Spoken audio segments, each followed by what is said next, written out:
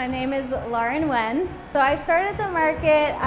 We had always had the idea to do it. I wanted a market where people could interact face to face with these small businesses. And we wanted to really do advertising behind the scenes for their content, their photos, their websites, and help them grow outside of the market as well. We want them to engage with customers, but also to be able to keep their business going outside of this one event.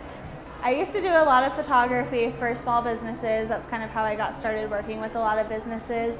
And I just saw all these amazing entrepreneurs in Utah County who were women who, were also moms and students and working other jobs that wanted to have a chance to grow their business. And so within my sphere of influence of who I've been working with for photos, I was like, we should put together an event. And so we started working on different types of events and experimenting with what worked, and we've just come up with this great little meshing of all the different ideas, and it's ended up being really great. I think if any woman has a desire to own a business, to operate a business, they are able to do that. The biggest thing is just to start and to believe in yourself. I honestly feel like the businesses that have the most success are the people who learn to believe in themselves and just trust it. There's no reason why women can't own a business and make it very successful.